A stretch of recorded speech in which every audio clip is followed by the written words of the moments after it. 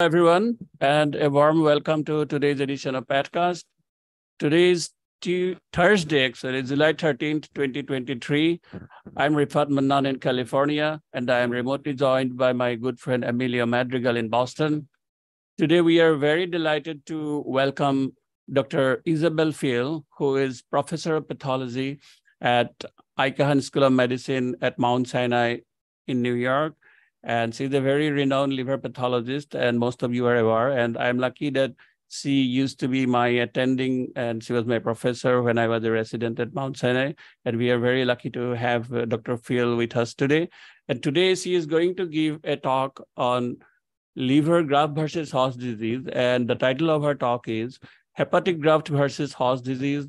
The diagnosis is in the details. And as always, please feel free to post your questions and comments on YouTube and Facebook chat windows, and Dr. Fiel will answer them towards the end of the session. Thank you for joining us today, Dr. Fiel. Over to you now. Thank you very much, Dr. Mann, and it's a pleasure to be here and an honor to be invited to the Pathcast. Hello, everyone out there here in the United States and also out in different countries who are listening to this Pathcast.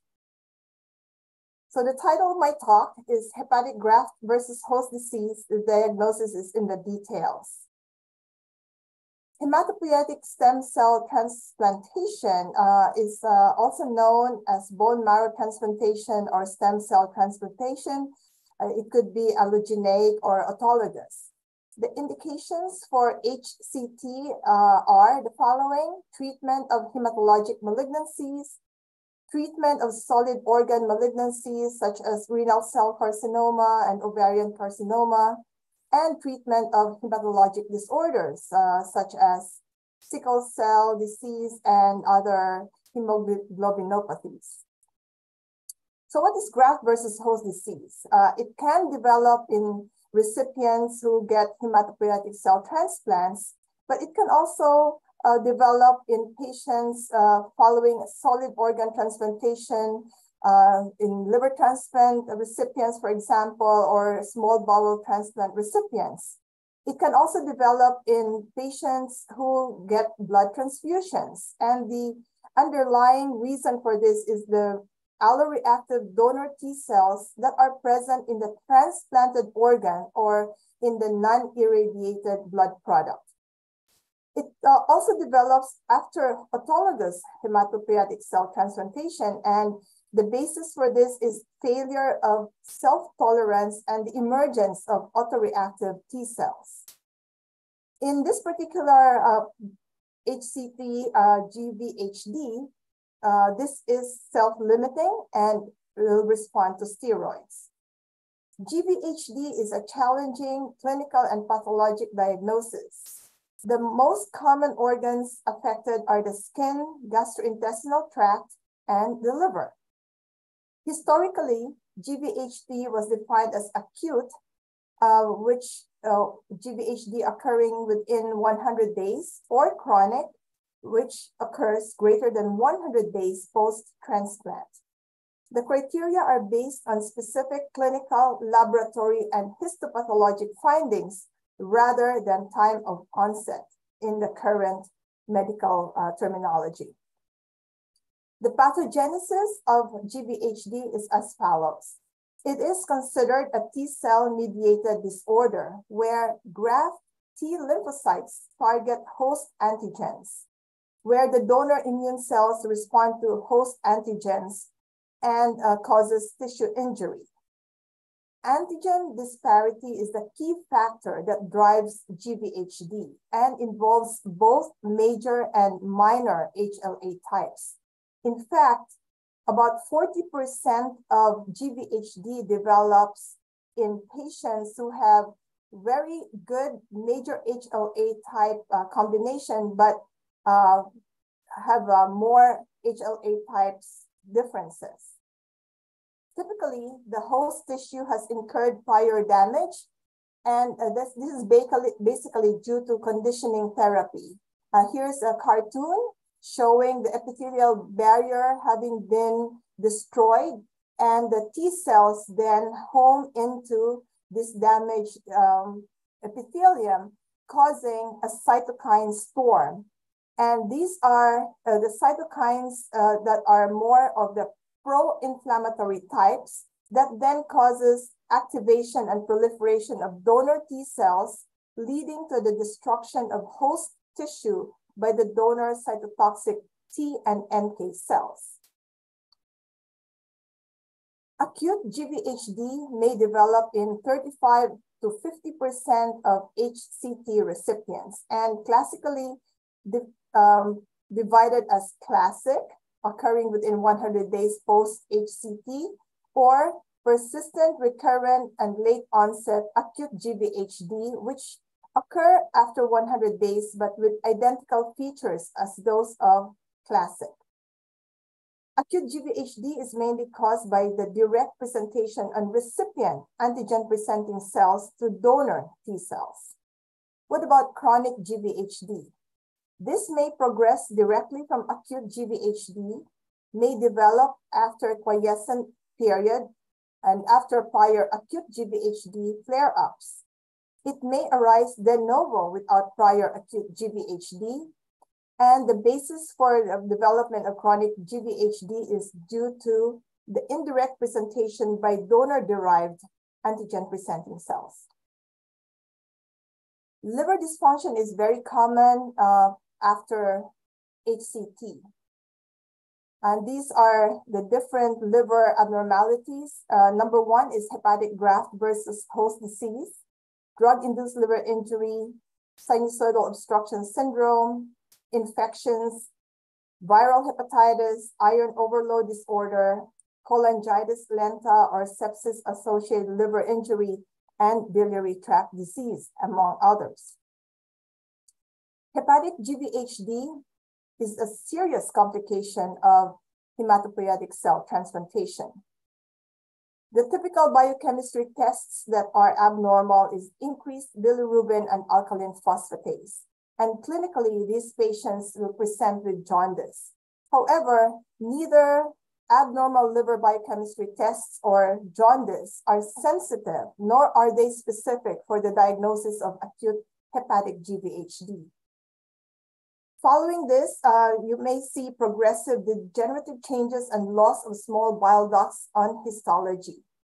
And caution as to the use of the term chronic GVHD, because nowadays, people advocate that this term be omitted because changes are not confined to long-term survivors. Acute hepatic GVHD will clinically present in three forms: typical or classical. Patients show marked elevation in the alkaline phosphatase levels, up to 3 times the upper limit of normal, increased total bilirubin, and the transaminases will only be mildly elevated. The second type is the hepatitic variant, where the AST and ALT are greater than 10 times the upper limit of normal, and patients may present with or without jaundice. This particular variant is almost always associated with a tapering of immunosuppression and may also present without skin or GI tract involvement. The third clinical presentation is the slowly progressive cholestasis, where there is a progressive increase in alkaline phosphatase and GGT levels, followed by jaundice. What about the clinical presentation in the so-called chronic hepatic GVHD? This may develop between 2 months up to 2 years post-HCT and can affect up to 75% of HCT recipients. Typically, these patients present with a cholestatic pattern of liver injury. The two types of clinical presentations are, number one, an acute rise in the transaminases, particularly the ALT, and this occurs after the taper of immunosuppression or after donor lymphocyte infusions. The second type is a slowly progressive cholestatic pattern. And with persistence of chronic hepatic GVHD, jaundice becomes worse, and this is secondary to bile duct loss or ductopenia. As I mentioned earlier, the current recommendation is not to use the term chronic GVHD, but instead use the term hepatic GVHD with or without ductopenia. And I will go into a greater discussion in regards to this. Liver biopsy in hematopoietic cell transplantation is very essential, particularly in making a diagnosis of hepatic GVHD, because up to 95% of patients may have changes in clinical management based on the findings on liver biopsy. It can also identify more than one cause of liver dysfunction.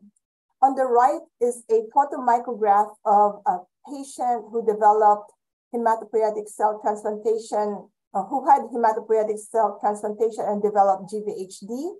This is a portal tract, and there's a sprinkling of inflammatory cells. The bile duct is very difficult to identify. This is that bile duct, and it's severely damaged. However, note that the lobule has steatosis. So this is the concurrent liver injury that is found based on this liver biopsy, which was not at all suspected. Liver biopsies advantages also include assessment of the degree of hepatic GVHD. For example, the degree of bile duct loss and the degree of fibrosis. With chronicity, the fibrosis develops and becomes advanced and even develops cirrhosis. Liver biopsy is invaluable when the findings in other organs are equivocal. For example, the skin and GI tract changes are not definitive for a GVHD, and a liver biopsy may be more definitive for that diagnosis. Liver biopsy may also provide additional prognostic information. And a caveat is that a minimum of 10 portal tracts is required for an adequate biopsy, because poor sampling may result in the underdiagnosis of hepatic GVHD. The classical pattern of hepatic GVHD includes the following features: acidophilic bodies, bile duct damage, bile duct loss, the presence of intraepithelial lymphocytes, absence of portal inflammation, endotheliitis, lobular inflammation, and hepatocyte ballooning. So what are the features when we say bile duct damage? So these are the three main features: dysmorphic, withered, irregular interlobular bile ducts, as shown in this photomicrograph and highlighted by the arrows. These arrows show two bile ducts that are severely damaged, and it's very difficult to recognize them as bile ducts. In fact, you can see this sort of stretched out cytoplasm.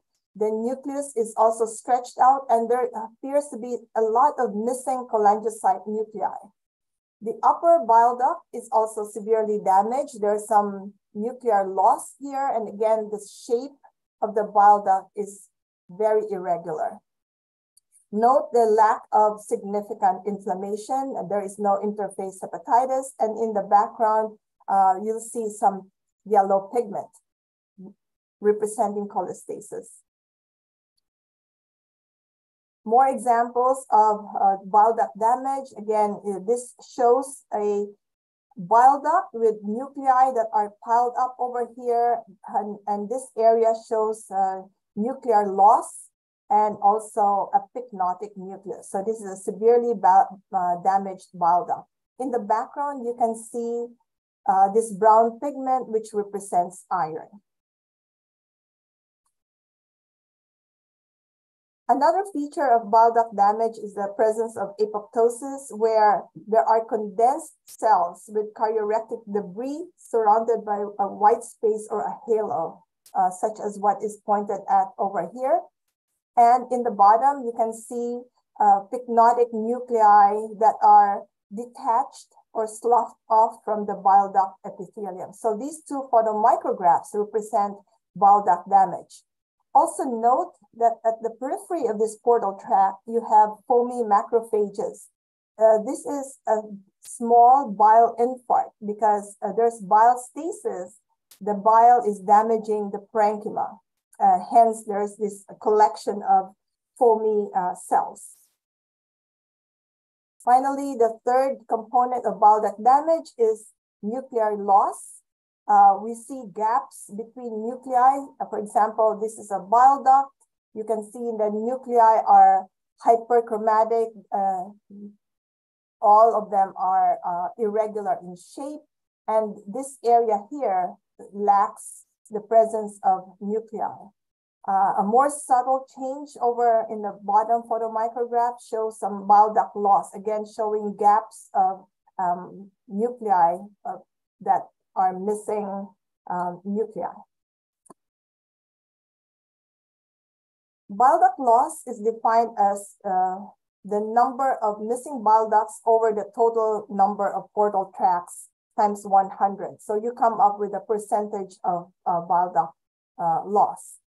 How do you recognize bile duct loss? When you see portal tracts that are devoid of bile ducts, as evidenced by the presence of unpaired arteries. For example, here's a portal tract. You recognize an artery there, but the bile duct is totally missing. Again, note that there's very little inflammation, if any, in these two portal tracts. And there's also a lack of ductular reaction. In the background, you see severe cholestasis. This is mainly canalicular cholestasis, as well as intrahepatocytic cholestasis. To evaluate for bile duct loss and the degree of bile duct loss, 10 or more portal tracts are required. So a cytokeratin 7 immunostain is very helpful. Here, I count about 3 portal tracts, and maybe over here on the right are 2 or 3 more portal tracts. And none of these portal tracts, except for this, shows a retained bile duct or a preserved bile duct. So this is more than 50% bile duct loss, as defined by ductopenia, having 50% or more loss of bile ducts. This is the same portal tract I showed 2 slides ago, showing an unpaired artery and a missing bile duct. And I would reiterate that cytokeratin 7 immunostain helps to highlight the bile duct loss. Over at the periphery, you see the cholestatic or so-called metaplastic hepatocytes due to the chronic cholestasis being present. But in the center, you do not see any retained bile duct. Eventually, fibrosis can occur and will progress to biliary type cirrhosis. Another feature of GVHD affecting the liver is the presence of endotheliitis. Here are 2 examples. Arrows are pointing to inflammatory cells attached to the endothelial lining, as well as inflammatory cells underneath endothelial lining. And here's another example, a lymphocyte hovering over an endothelial cell, as well as lymphocytes right underneath the endothelial lining. So these are 2 examples of endotheliitis.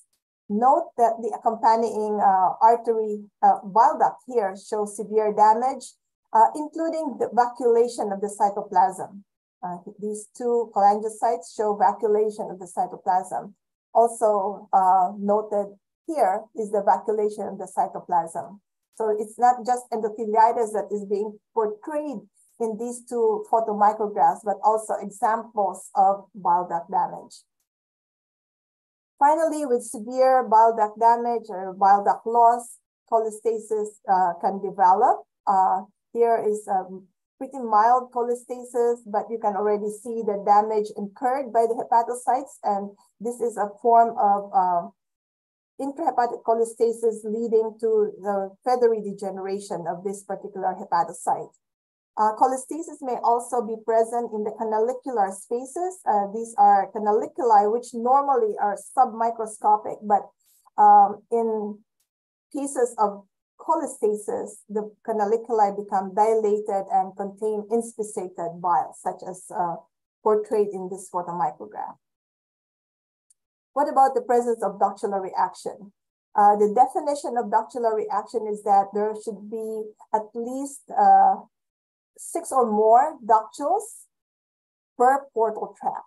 If fewer than 6, that's not considered abnormal, but it's still within normal limits. But in GVHD, ductular reaction is not prominent, and it may not even be present. And if present, we should look for other causes. This is cytokeratin 7 highlighting the presence of the ductular reaction. So these are the proliferating bile ductules at the periphery of this portal tract. So if ductular reaction is present, then you have to look for other causes. In this particular photomicrograph, we see ductules that are proliferating accompanied by neutrophils. This patient turned out to have some sepsis-related liver injury. As you can see, there's also ductular cholestasis, which is a very subtle change, at least in this particular portal tract, suggestive of sepsis or dehydration when you see ductular cholestasis. So the reason for the ductular reaction in this case was because of sepsis and not because of GVHD. What about the second form of hepatic GVHD, namely the hepatitic form? This is only seen in a minority of cases, and the typical abnormal liver biochemistry tests will be the elevation of the transaminases. And this particular variant can be encountered in less than 100 days post-HCT during tapering of immunosuppression or after the donor lymphocyte infusion. On a biopsy, there is lobular disarray. This low-power view shows a very busy lobule, as well as portal tracts that are expanded by inflammation. You may see ballooning degeneration, maybe even some cholestasis because of this yellowish tinge to the parenchyma. On high power, you can see a portal tract that has more inflammatory infiltrate. Typically, it's a lymphocyte predominant and maybe just a sprinkling of plasma cells. You can even see spillage of inflammatory cells into the limiting plate. This is called interface hepatitis. While this pattern may be seen in isolation, there are also cases where the classical histology, namely bile duct damage, bile duct loss, and severe cholestasis may also be present. Sometimes you can see apoptotic bodies in the lobule, such as these two apoptotic bodies, and also here are a couple more of apoptotic bodies. So this represents lobular inflammation and lobular necroinflammation. And here's a few more. So this is another case of a hepatitic variant of hepatic GVHD.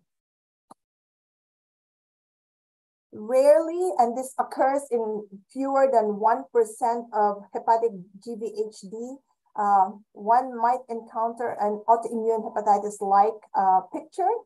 It's plasma-rich, really resembling the idiopathic autoimmune hepatitis. So you have a predominance of plasma cells that are present in this portal area, and there's severe interface hepatitis. You have spillage of inflammatory cells into the limiting plate and even beyond the limiting plate.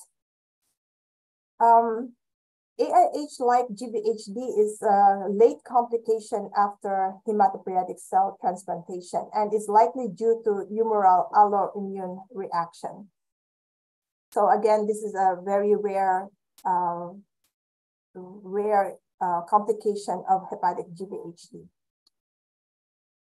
There have been scoring systems to diagnose hepatic GVHD over the years, Lerner grading scheme, and modified versions subsequent to 1974, a working group from collaboration among German, Austrian, and Swiss pathologists and hematologists on GVHD, the Medical College of Wisconsin, and the National Institutes of Health Consensus Group. But no scoring system has shown consistent prognostic or predictive power among these 4 that I cited. Very quickly, the German, Austrian, Swiss collaboration came up with 3 categories: no GVHD, possible GVHD, and likely GVHD. 1 category fewer than the original NIH category, which indicated no GVHD possible, probable, or unequivocal GVHD. So the definitions are absence of bile duct changes, absence of cholestasis. The histology has an alternative diagnosis such as SOS and other drug injuries to the liver. Possible GVHD, some histological features support hepatic GVHD, but other findings are confounders, such as viral hepatitis or steatohepatitis. Another definition of possible GVHD is that the histology may favor differential diagnosis, but the findings are not pathognomonic, and GVHD cannot be excluded. And finally, the third category is likely GVHD, where there is evidence of GVHD, but mitigating factors such as iron overload or typical biliary changes together with steatohepatitis may be seen. And the histology of GVHD is the most likely diagnosis, but other clinical and laboratory information are missing.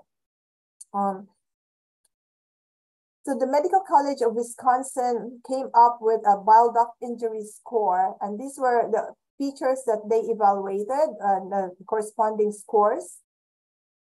And they came up with two particular histologic features, bile duct damage and intraepithelial lymphocyte score, to come up with a bile duct injury score.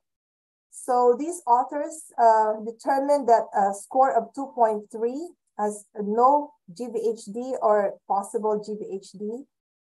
A score of 4.2 is likely GVHD, and greater than or equal to 4 is definitive for GVHD diagnosis. The sensitivity of this scoring system was 74%, and the specificity was quite high at 88%.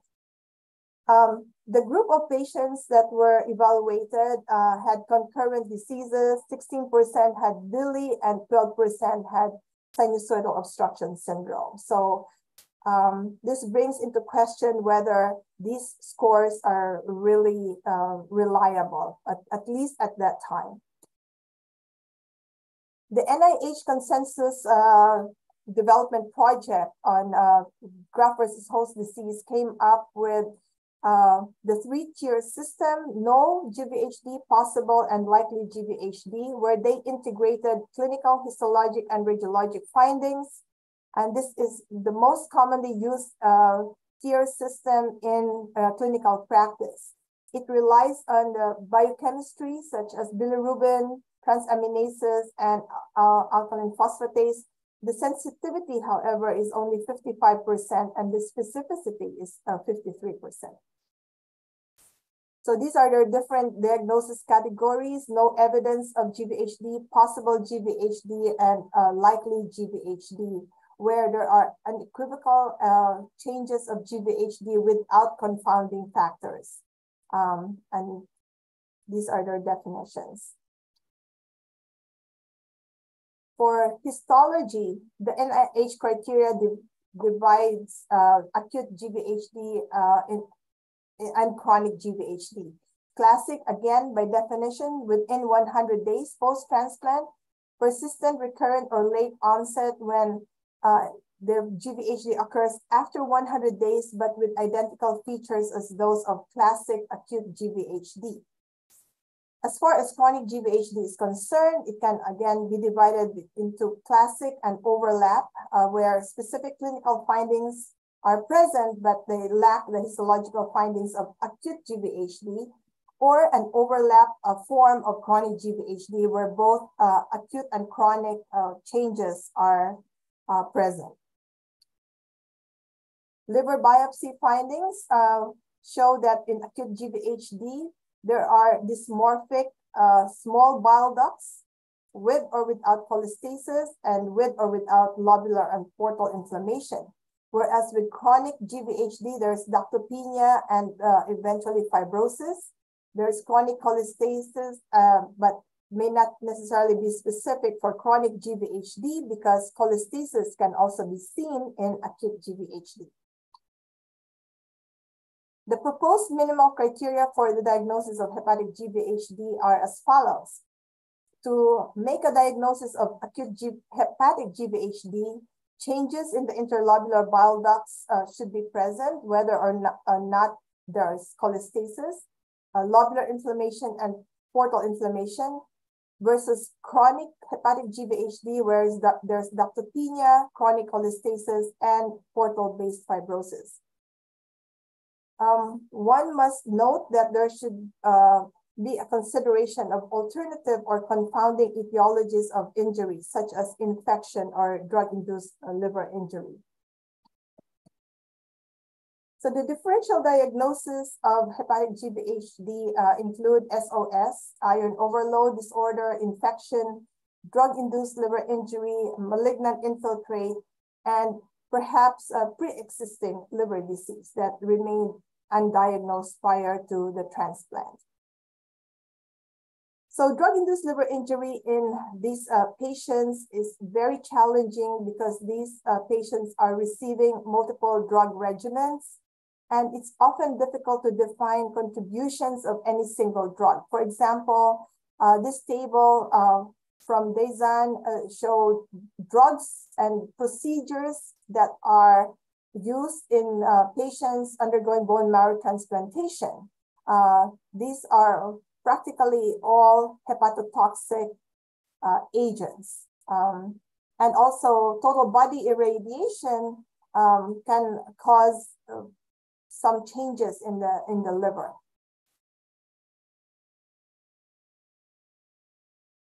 A recent case that came my way was that of a post-bone marrow transplant patient that developed abnormal liver enzymes, and they decided to do a liver biopsy.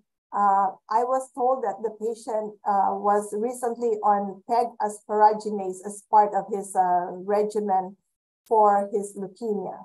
As you can see in this biopsy, there is diffuse steatosis. Here's a portal tract at the edge. This steatosis is panlobular, meaning there's no predilection for any compartment. The steatotic vacuoles are found in the centrilobular zones as well as in the periportal zones. Looking at this more closely and prior to that, here's a portal tract. Note that the bile duct is not damaged. You can still see a nice ring of cholangiocytes with a very distinct lumen. There is some ductular reaction, and there's fibrosis and perhaps some ductular cholestasis. Note that there's steatosis in the background going all the way up to the limiting plate. On close-up, there's cholestasis present within the hepatocytes, here, and here. And on a trichrome stain, you can see that there's some perivenular fibrosis right over here, but no significant portal fibrous expansion. On the cytokeratin 7 stain, the ductular reaction is really quite prominent, and it's being highlighted as these dark brown staining irregular ductal structures at the periphery of the portal tract, whereas the bile duct, or what I should call the native bile duct, appears to be only slightly damaged, but it's still present. And why am I showing this trichrome stain? Because I suggested that perhaps this patient had some underlying steatohepatitis because he couldn't have developed this type of fibrosis overnight or over just a period of a couple of weeks. So he may have some mild steatohepatitis to start with, and he was then he underwent this chemotherapy that included PEG asparaginase. So I would say that this is drug-induced liver injury, perhaps superimposed on some underlying steatohepatitis. Phenylmethylprim sulfamethoxazole is very notorious for causing cholestatic hepatitis. And this is an example of a patient who underwent bone marrow transplantation and developed cholestatic hepatitis. You can see, again, some cholestatic changes within the hepatocytes, also some scattered foci of inflammation, and the portal tract has some mild lymphocyte predominant inflammation. Another view of the same biopsy shows what you would describe as lobular disarray. There are just so many inflammatory cells here. There are collections of macrophages that contain bile pigment. And on close-up view, you can see these very small collections of bile infarcts. And in the background, you see cholestasis, including canalicular cholestasis, as well as intrahepatocytic cholestasis. So this is DILI due to sulfamethoxazole and trimethoprim combination. Sometimes acute hepatitis from whatever cause, it could be from polypharmacy, may be encountered in these patients. Here's an example where you see collections of steroid-containing macrophages, which is indicative, the presence of which is indicative of recent injury. You see lobular disarray, inflammatory cells, apoptotic bodies here, and activation of sinusoidal lining cells. So this is an example of an acute hepatitis developing in the setting of drug-induced liver injury. What about polypharmacy? These patients are on multiple drug regimens, and as mentioned, it may be difficult to really pinpoint one specific medication or drug. So this is a very dramatic presentation of polypharmacy as shown on the left. You see these polyglucosan-like inclusions. This is light pink inclusions within the cytoplasm of hepatocytes. And you can even see a sort of retraction, a halo-like effect, similar to the ground glass hepatocyte that you see in hepatitis B positive individuals. And this particular patient did not have hepatitis B, but was considered as having drug-induced liver injury due to polypharmacy. On the right is another example of DILI from polypharmacy, again showing ground glass-like cytoplasm of the hepatocytes here. And these polyglucosan-like inclusions may be found in periportal zones mostly, but it can also be panlobular. These inclusions are strongly PAS positive, but are digested by diastase. So PASD will remove the glycogen. The underlying reason for why patients develop these ground glass-like cytoplasm, as per Dr. Lefkowitz, is that there is an abnormal glycogen due to the disturbed glycogen metabolism in patients on polypharmacy. Another major complication in patients undergoing HCT is the sinusoidal obstruction syndrome, also known as veno-occlusive disease. So this is an old term, VOD. SOS is the preferred term currently. So this is a mild form of SOS where you see congestion in the sinusoidal spaces. You can have red blood cells, they may be clumped, they may be clogging the sinusoidal spaces. And on occasion, one might see hepatocyte drop out and not much inflammation here. And this is the trichrome stain of this particular field, showing some very delicate deposition of collagen. So this is where we describe this as perisinusoidal fibrosis occurring in the setting of SOS. This is a more dramatic form of SOS where you see again the clumps of red blood cells practically clogging every single space within the sinusoid. And the result of this severe congestion is that hepatocytes may disappear and drop out and undergo necrosis due to pressure and due to a lack of blood supply. These patients may present with a sudden ascites and non-cirrhotic portal hypertension. So this is where the term veno-occlusive disease came from. This is a collagen trichrome stain showing perivenular fibrosis. And note that the hepatocytes around this central venule have already dropped out. And you see the beginning of perisinusoidal fibrosis emanating from the terminal hepatic venule, which is also fibrotic. So we're familiar with non-hepatotropic viral infections.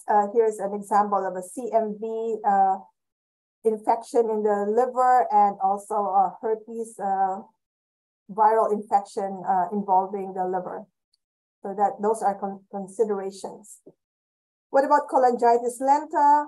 By definition, this occurs in patients who are septic. Hence, the term sepsis-associated liver injury is being recommended to be used nowadays. Here's a portal tract with the dilated ductules, and these dilated ductules contain inspissated bile. This is very thick bile, which may be very difficult to mobilize. Another consideration when you see a portal tract like this with these dilated ductules containing bile is dehydration. So sepsis and or dehydration may occur in patients who are in the ICU in particular. So here on the right-hand side is a more subtle form of ductular cholestasis. Here in the background, you see very heavy iron deposition. What about biliary tract disease? This can occur in the patients, particularly those who are septic. They may suffer from hypotensive episodes. Those who may have a mass effect on the large ducts may also present with biliary tract diseases. One might see a portal edema. This is more dramatic, and even more dramatic portal edema on the right-hand corner. With chronicity, there is portal fibrous expansion and eventually biliary fibrosis.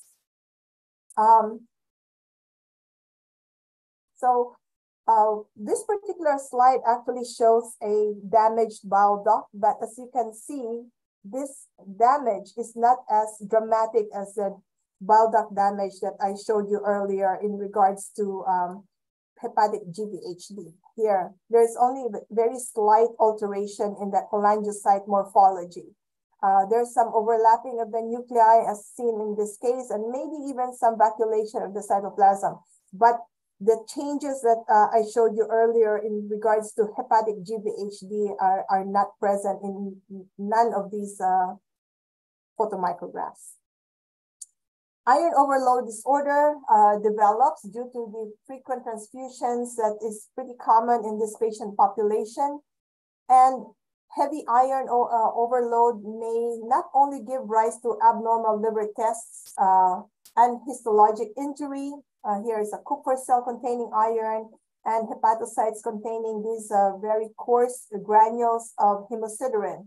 But another feature that we should always be aware of is that the iron may obscure the histopathologic features of hepatic GVHD, leading to underdiagnosis of GVHD, because the iron may deposit in hepatocytes, but they can also deposit in Kupffer cells, as I'm showing here, as well as in bile duct epithelium. So that may, if present in the bile duct epithelium, that may obscure the bile duct changes that I have been describing.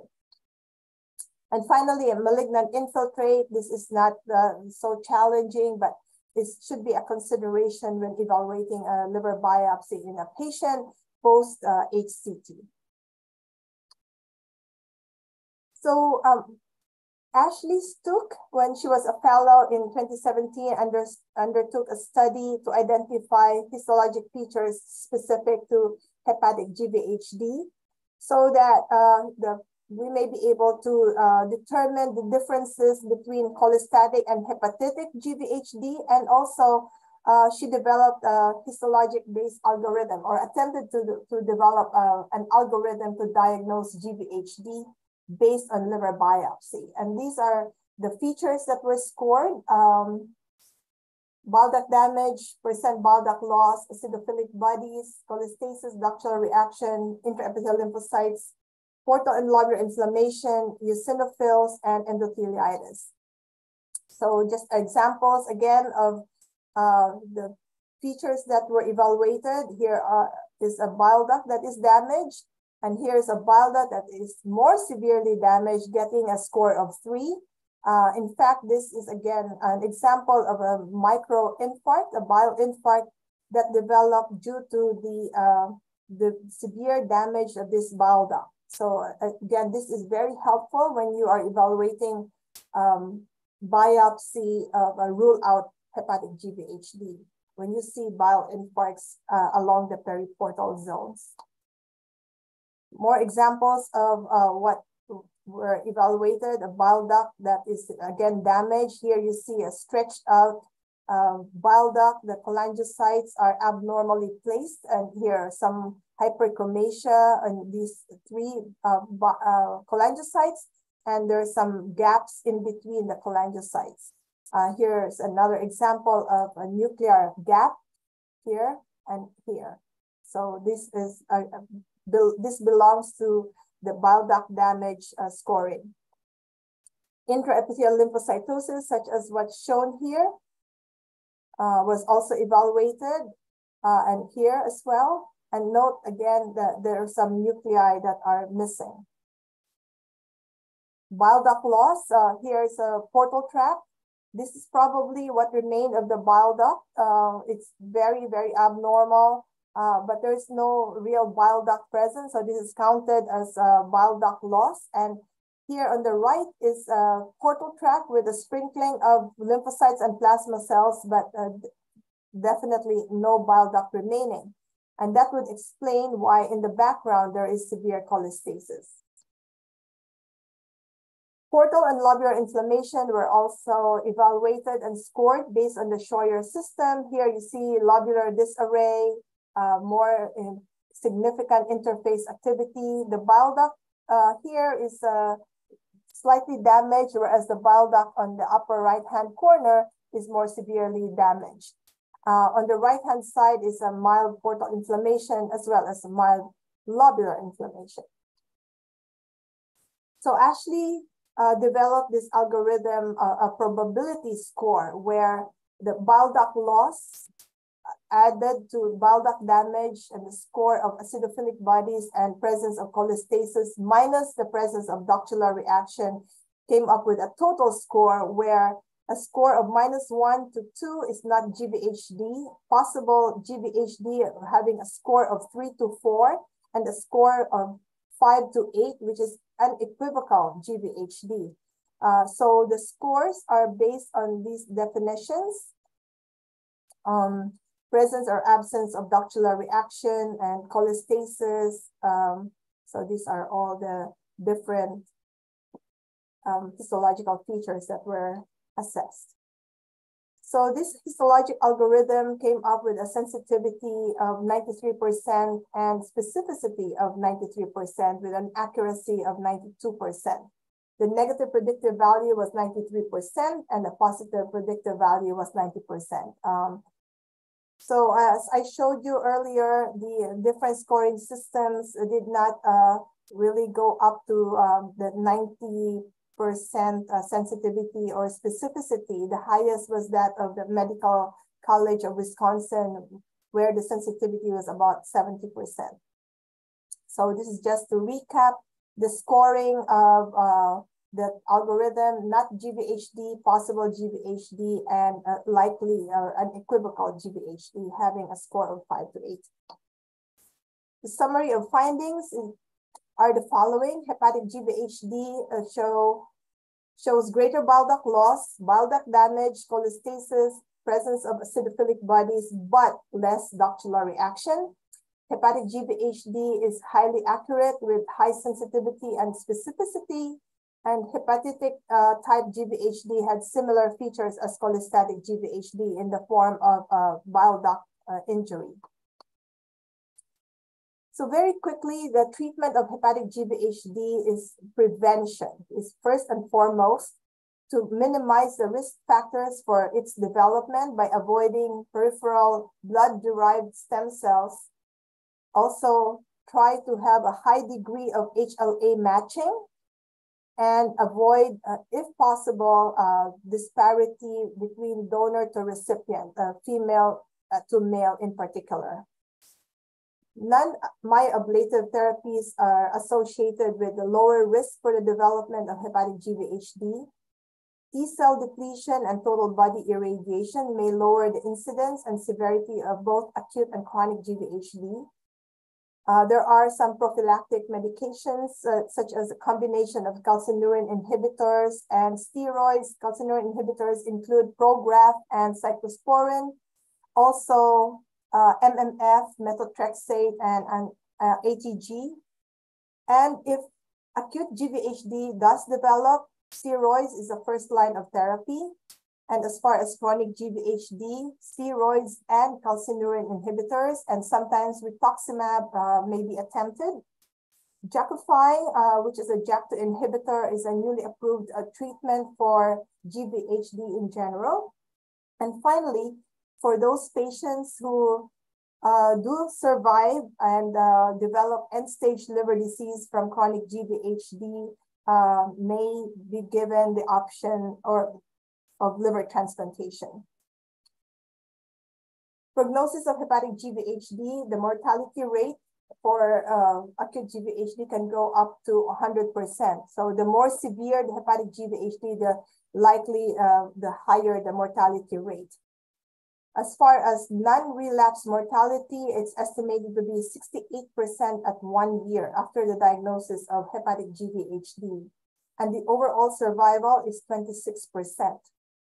Compared to non-liver GVHD, the hepatic GVHD has higher non-relapse mortality and poorer overall survival. 50% of patients with acute hepatic GVHD will develop chronic hepatic GVHD. So half of the patients who survive acute hepatic GVHD will develop chronic GVHD. And 50 to 64% of long-term chronic hepatic GVHD can be resolved, while 10 to 21% may still remain as steroid dependent or even steroid resistant. For those patients who receive liver transplantation, the mortality rate is 25%. Practical tips for pathologists. Adequate biopsy specimen is very important. So aim to have at least 10 complete portal tracts in order to determine the degree of bile duct loss and to be able to really assess bile duct changes. Bile duct changes in hepatic GVHD are more severe than in DILI or biliary tract disease. So the most common differential diagnosis when faced with a biopsy to rule out hepatic GVHD, or a biopsy from a patient who had an HCT, is to determine whether it's due to DILI or it's due to GVHD. When evaluating a biopsy, do not exclude the possibility of concurrent diseases, steatohepatitis, or even just fatty liver disease, which is present in about 50% of the US population, is always a possibility in these cases. Identify the possible bile duct loss, therefore CK7 immunostain, or for that matter, CK19 may be helpful. In cases of hepatic GVHD, ductular reaction is minimal to absent as compared to DILI or biliary tract diseases. Awareness that there are several forms of hepatic GVHD. So it's not just the classical, but there's also the hepatitic type, and even very rarely the autoimmune hepatitis-like GVHD. And finally, close communication with the treating team is always essential. In conclusion, GVHD is a challenging clinical and histologic diagnosis. Liver dysfunction commonly occurs post-hematopoietic stem cell transplantation and can be from multiple causes. Diagnosis of hepatic GVHD often requires a liver biopsy, and a novel histologic algorithm devised by Ashley Stuck may be useful for the diagnosis of hepatic GVHD. And I thank you very much for your attention, and I'll be happy to take questions. Thank you so much, Dr. Fiel, for this excellent and such an elaborate talk on this difficult topic that is hepatic GVHD. And I'm sure our viewers found it useful in their practice. And there are so many practical tips that you have suggested in your lecture. I have a few questions that I can see online from our viewers. So one question that I saw is about chronic GVHD. So do you report chronic GVHD in your practice? And as you say, that probably is not encouraged. So what's your opinion on that? We still use the term chronic GVHD because that is what the clinicians expect. But I would advocate that moving forward, we probably should start using GVHD with or without ductopenia. But currently, in our practice, we still use the terminology chronic GVHD. Right.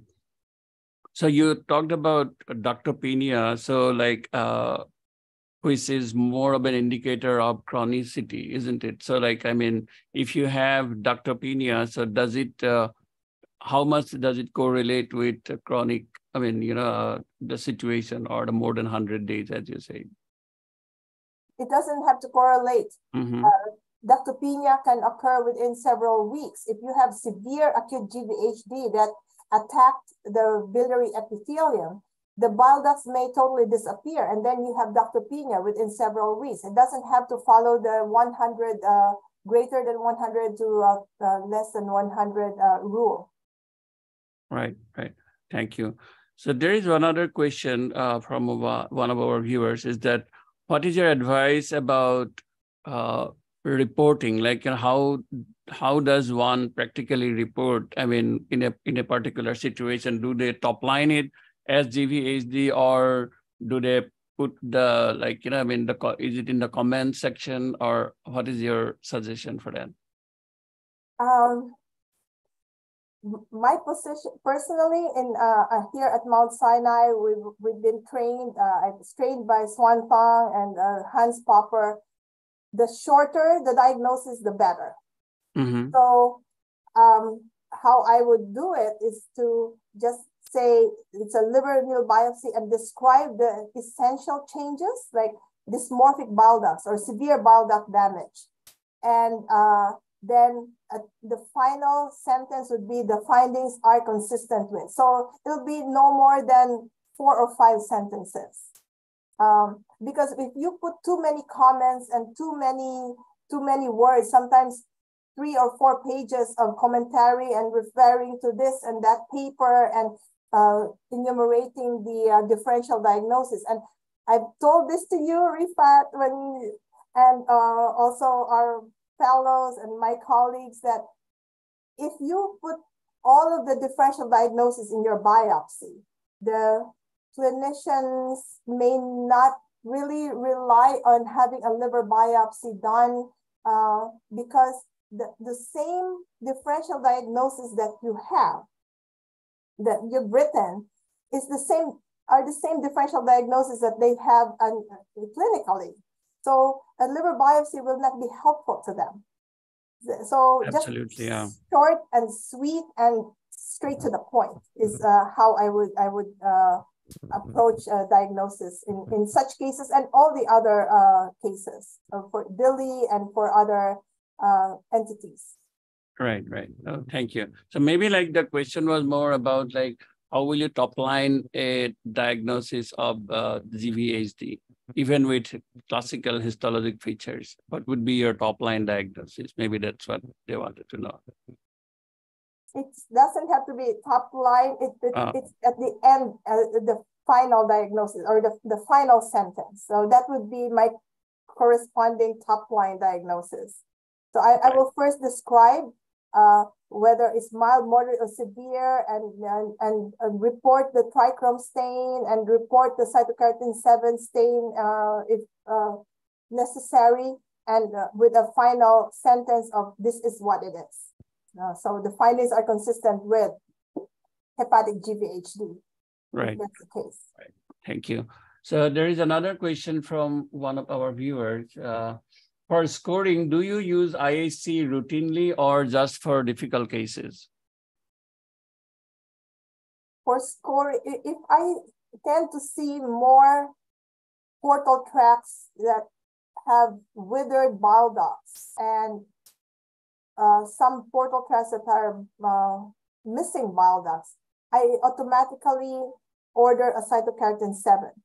And I found that cytokeratin 7 is very, very helpful, not only to give you the percentage of bile duct loss, but also to identify bile duct injury. Because the shape of the bile duct no longer retains the oval or the circular shape, but more of the sort of stretched out morphology. So I'm very reliant on a cytokeratin 7 stain. So I don't hesitate to order a cytokeratin, even with a minimum of suspicion for bile duct loss. Right. For that matter, bile duct injury. So it's good to do a cytokeratin 7, at least for the assessment of bile duct loss, isn't it? Yes. Right. And so this is another question. I think you have partly answered it already.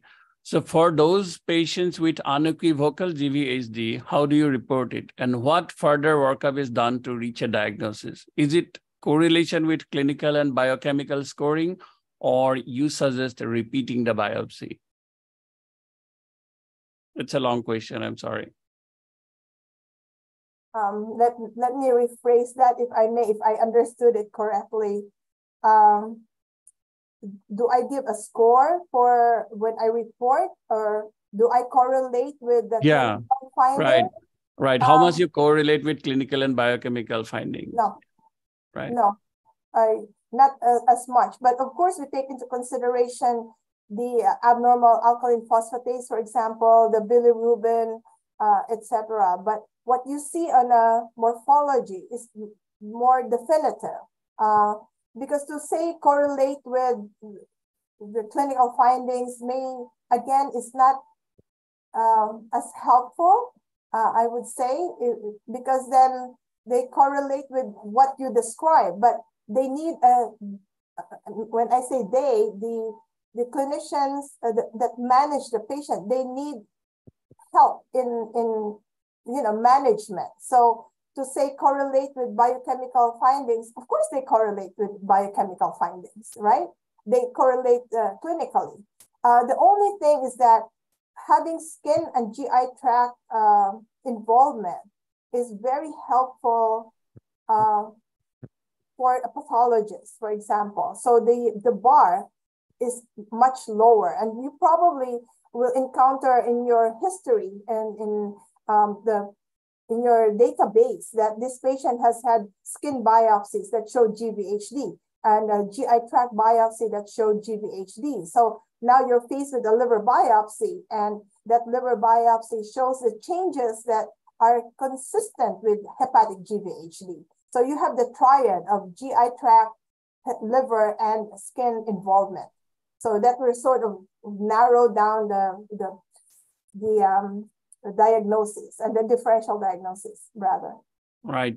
No, and as you suggested just now, like earlier, that we need to help our colleagues to narrow the differential diagnosis and not just give again differential diagnosis in the report, which does not help them, right? That's absolutely correct. Yes. Right. Thank you. There is another question about scoring. So do you follow, or do you suggest to use any scoring system in regular reporting, or it is more for research? I think in the future, if people, when I say people, I mean hematologists and oncologists, if they demand to have a certain numerical value, maybe we can use the Stuck algorithm, because that's very, very helpful. And if people are aware of this algorithm, this scoring system, they may consider it as very helpful. I think in the future, studies are needed to correlate how this scoring system with management and various types of treatment modalities should be performed. But this is already out of our hands. as far as how this should be used in the future. But I think for the other scoring systems, I'm not sure if it has become mainstream, even with the NIH. I'm not aware, so I'm sorry, I cannot really be definitive with my answer as in regards to the scoring system. I think it should correlate with clinical histology and biochemistry tests to come up with a scoring system. Right. No, thank you. And as you suggested, that probably it is more important to follow what is practiced in the local setup, right? Like, I mean, Yes. I mean, we cannot just use a scoring system if our colleagues who are treating the patients are not following the scoring system, Correct. right? Yes. Yeah.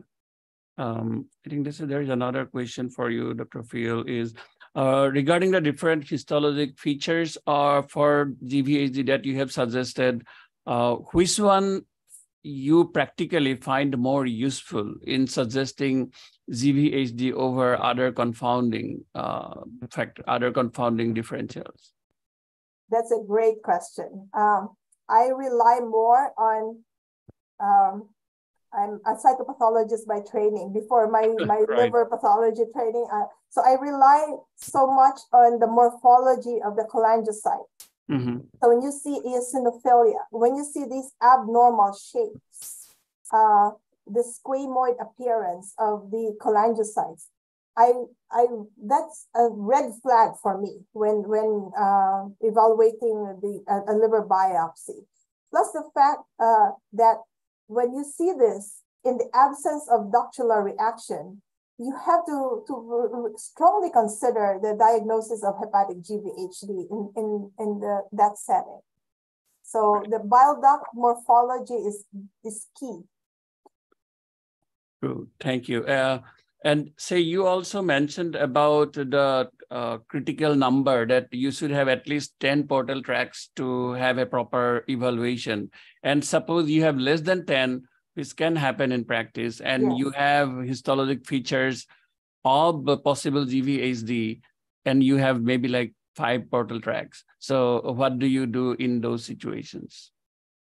Then my top line will be strongly suggestive of GVHD, but making a comment that the degree of bile duct loss or if you're considering ductopenia cannot be made or cannot be given because of the, limited number of portal tracks. But I will still say suggestive of and maybe in those cases, I will say correlate with skin and GI tract findings, if any. But if I see absence of the SOS, I see absence of any steatosis, I see no other features other than the bile duct damage, with the typical bile duct damage and the cholestasis in the background and the lack of significant lobular inflammation and microabscesses, then I really go for it, because management is crucial in right. Different management strategies for each of these complications post-HCT. Right. So maybe one can just put a comment that this is consistent. However, assessment of bile duct or bile ductopenia cannot be made because of suboptimal number of portal tracks, right? Right. Okay, thank you. Yeah, there is another question about endothelialitis. So the question from our viewer is that we see endothelialitis often as a histologic hallmark of transplant rejection. So how do you value endothelialitis practically for diagnosis of GVHD, or how important it is? Not as important as the bile duct damage, because you may not necessarily see endotheliitis. In fact, endotheliitis is not as specific for GVHD, because you not only see this in liver transplant allograft biopsies that develop rejection, but you also see endotheliitis in cases of DILI. That's why endotheliitis is never a strong morphological feature that feeds into a definitive diagnosis of GVHD. Right. It's not in the algorithm that was created by Ashley. Right, right. Thank you. I think that paper seems to be like really very good in giving a good idea about how to report and then develop a scoring system. At least, even though the scoring system may not be put in the report, but at least it gives a good idea to make a diagnosis, right? Like to follow that algorithm and then to reach the diagnosis, I guess. So here's another question for you, Dr. Fiel. So you talked about different patterns of like GVHD histology, like you have the hepatitic pattern, you also have a possible autoimmune hepatitis-like changes. So in your practice, how often do you see them in combination? And if you see them in combination, how do you deal with it? That's really great. Great question. Combination of the classical and the hepatitic, not always and not frequent, but I have encountered such cases where you have to consider perhaps a non-hepatic trophic viral infection as the cause of the hepatitic form. But as far as the autoimmune hepatitis like GVHD, I searched our database and I only found one, and that's the example that I showed. So that's extremely rare, but a combination of the classical and the hepatitic, sometimes maybe 1 or 2 a year, but not frequent. Right, right. Okay. I think another question. Although, I'm sorry, Rifa, in Ashley's study, 28% of the 44 cases in the cohort showed the hepatitic pattern in that cohort. But in my practice, after this came out, I rarely ever see a combination of hepatitic and classical type. Right. So I think I forgot the study exactly. So it seems that the hepatitic pattern will also correlate with lab parameters, right? That there will be more changes in ALT or AST as opposed to alkaline phosphatase. Is that correct? That's correct. So the hepatitic form the patient will have raised transaminases more than 10 times the upper limit of normal. And the scenario is typically when after 2 months where they start to taper the immunosuppression, that's when they find that the ALT, AST go up. And also then they do a biopsy to make sure that it's either the classical or the hepatitic form, but yeah. Right. No, I think it is very good to know about the hepatitic form because, and at least for our viewers to whoever is dealing with this type of biopsies, that, I mean, it can throw us off the track that we might think that, oh, there is some other pathology, but not GVHD, right? We might get off track. Yeah. No, thank you so much. And one question again, last one maybe. So about cholestasis. So you said that the cholestasis is also a feature to look at. So what is your experience that you have seen cholestasis alone without other histologic changes? That is question number 1. And question number 2 is that how often cholestasis correlates with chronicity or the disease duration, as you said? Thank you. Okay. So cholestasis, first question, for cholestasis alone, you see this often in drug-induced liver injury. This is what we would characterize as the bland cholestasis. And of course, granting that there are no bile duct changes. So that's one. And how do you correlate cholestasis with chronicity or bile duct loss? So the greater the bile duct loss, the greater will be the degree of cholestasis. But again, I would caution that cholestasis can be found in acute GVHD because of the severity of the bile duct damage, that the bile duct is unable to perform its function, so that there's stasis of the bile in the parenchyma. So it doesn't necessarily have to be chronic GVHD to have cholestasis. Right. This is good to know. I mean, because, and I think another thing that you have stressed throughout the lecture is absence of bile duct reaction, right? If there is cholestasis and bile duct reaction, then maybe we should look for other causes than GVHD. Is that correct? That's correct. Yeah. look for, particularly for drug-induced liver injury, which is always a possibility. But again, a word of caution that there may be GVHD, but there may also be a concurrent drug-induced liver injury. Because not to isolate one from the other, but the concurrent diseases can and possibly occur in these patients. So it's a really tough situation to be at when you're reading a liver biopsy, when you see concurrent diseases, and add to that fatty liver disease. Right. Right.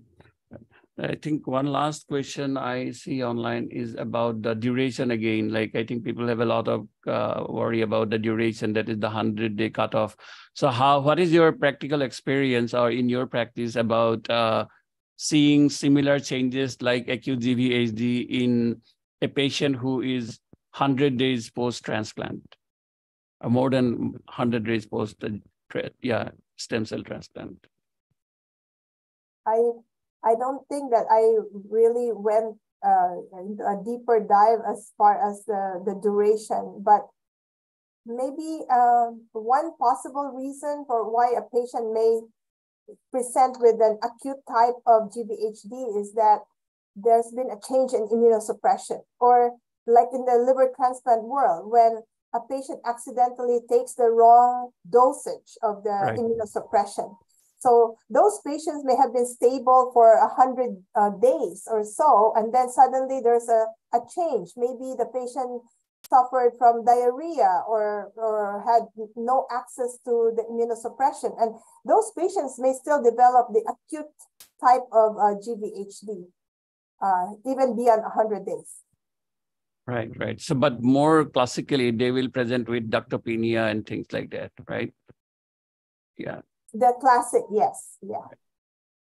I think these are the questions that I saw online, Dr. Fiel, on Facebook and YouTube. And I would again like to thank you for this excellent talk. And I think this would be really, really helpful. And I found it very helpful myself and which I can use in whenever we get the next case of liver biopsy for GVHD.